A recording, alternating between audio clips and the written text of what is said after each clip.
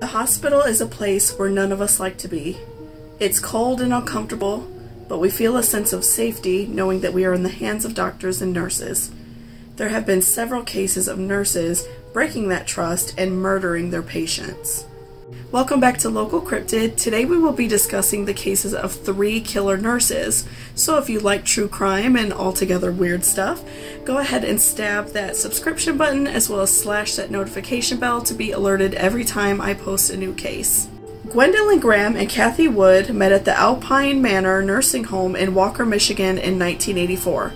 The 2 women worked as nurses' aides and became quick friends. The friendship turned into a tumultuous romantic relationship shortly after. Both lovers felt that the other partner would leave the relationship, so they formed a murderous love bond. In January of 1987, Gwen entered the room of a female patient who had Alzheimer's disease and smothered her with a washcloth. Kathy was the lookout. When the patient was found dead the next morning, no autopsy was conducted because it appeared to be a natural death. Over the next few months, Gwen would kill 4 more patients. Most of the victims were between 65 and 97 and suffered from Alzheimer's. The 2 wanted to make a game out of the murders and pick out victims whose names spelled out the word murder. When that became too difficult, they began counting each murder as a day. This meant to the couple, quote, "I will love you forever and a day," end quote. The 2 broke up shortly after the murders because Gwen wanted to date another nurse at the clinic. She ended up leaving that job and moved to Texas, where she worked in the infant ward in a hospital. Fast forward to 1988, Kathy told her ex-husband about the murders and he went to the police. Kathy told police her version of the story, portraying that it was mostly Gwen partaking in the murders. 2 victims that were not cremated were exhumed, but unfortunately there was no evidence of homicide. But that is common in cases of smothering. The medical examiner ruled the deaths homicide, and both Kathy and Gwen were arrested in December of 1988.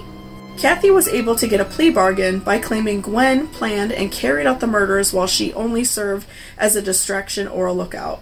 Gwen maintained her innocence, testifying that Kathy played a mind game with her.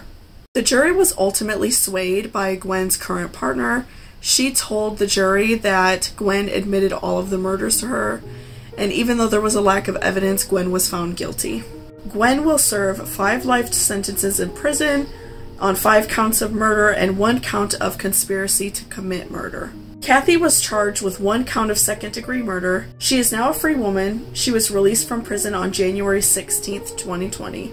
Later, there was a book released about this case. Friends and co-workers of Kathy told an entirely different story. Kathy was known to be coercive and seductive, as well as a pathological liar. She enjoyed wreaking havoc in other people's lives. Kathy told her co-workers that she was angry that Gwen was leaving her for another woman, so she would take revenge. So what do you think about this case? Is Gwen really an evil monster, or is Kathy a manipulator? Either way, she's a free woman now. Orville Lynn Majors was a very popular nurse in Clinton, Indiana. He was particularly good with elderly patients who gave him glowing evaluations. Orville left his hospital in Indiana for some time, but when he returned to his post, the death rate of patients spiked significantly. About 26 patients died annually at a 56-bed hospital with a 4-bed intensive care unit. However, when Orville arrived, over 100 patients died a year. The hospital staff started noticing that many more patients were dying at a much more frequent rate. And they also were noticing that Orville was always on staff when patients were dying. The deceased patients' records were looked at by hospital officials and noticed that Orville was on staff on the days of 130 of 147 deaths. The Indiana State Police arrested Orville and he was suspended in pending investigation. The Indiana Nursing Board suspended his license for 5 years after it was determined he was giving patients an overdose of emergency drugs and working in the ICU without a doctor present. Investigators saw a pattern in the murders. They discovered an average of 1 death every 23 hours and that a patient in Orville's care was 42 times more likely to die than patients who were with other nurses. Orville was released from prison while his trial was pending, and he made the rounds on several talk shows to proclaim his innocence. Investigators had trouble proving Orville was a killer. But once Orville appeared on TV, many families who had patients that died mysteriously reported this to the police. Many families stated that Orville would give the patients an injection, and within minutes they would die, sometimes even before Orville left the room. An EKG specialist had 15 victims' bodies exhumed and was able to determine through testing that 7 of the patients had died from lethal injection. Orville was arrested on October 17, 1999 for 7 counts of murder, but he was only convicted on 6 counts of murder. Orville received 6 terms of 60 years each, which was the maximum Indiana penalty at the time. Judge Ernest Yelton described Orville's crimes as, quote, a parallel of evil at its most wicked, end quote. Orville was being held at Indiana State Prison in Michigan City. He died of heart failure on September 24, 2017, while arguing with correctional staff. Although it's never been proven, investigators believe that Orville was responsible for 130 murders. He often complained to other staff that his workload was too heavy and he couldn't stand his patients that asked too much of him, and so he would ultimately kill them. In the springtime of 2008, DeVita's Lufke Clinic in Texas had a spike in patients becoming mysteriously ill during their treatments. Paramedics were called into the clinic 30 times that April. One patient named Thelma Metcalf had to go to the emergency room several times for receiving too much blood thinner. Several patients went into cardiac arrest, and after Thelma and another patient named Clara Strange died of cardiac arrest, the clinical coordinator started an investigation. On April 28th, there were 2 inspectors investigating the clinic, and during this time, 2 more patients passed away from a serious drop in blood pressure. 2 patients let the hospital staff know that they witnessed a nurse named Kimberly Clark Snays draw a bleach solution into 2 syringes and inject the 2 patients who died. When Kimberly was confronted about this allegation, she claimed that she was cleaning the dialysis machines, and that she used the syringes to get a precise amount of bleach in order to clean them. This was against the corporate policy at this clinic. The syringes used on patients tested positive for bleach, and Kimberly was arrested. The hospital shut down for 2 weeks, Kimberly was fired, and her nursing license was suspended.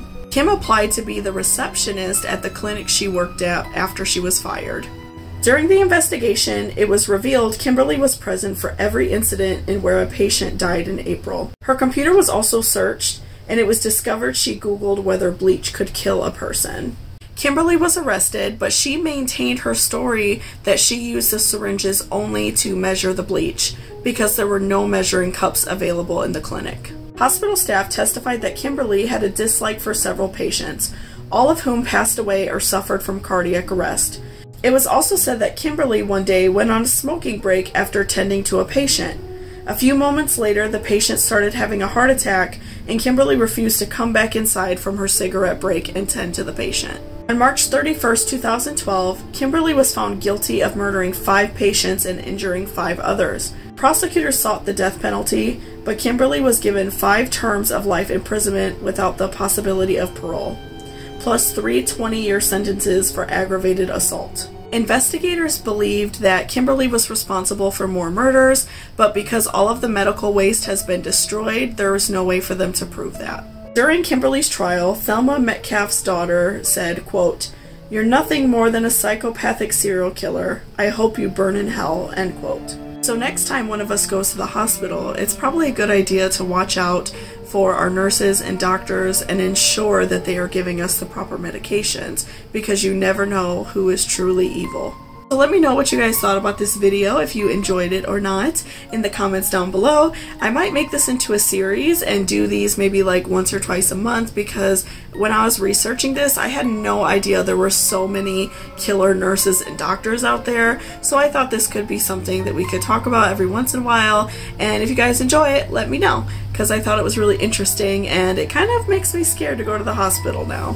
So thank you so much guys for watching, and I hope you all have a great day and be safe out there. Bye-bye.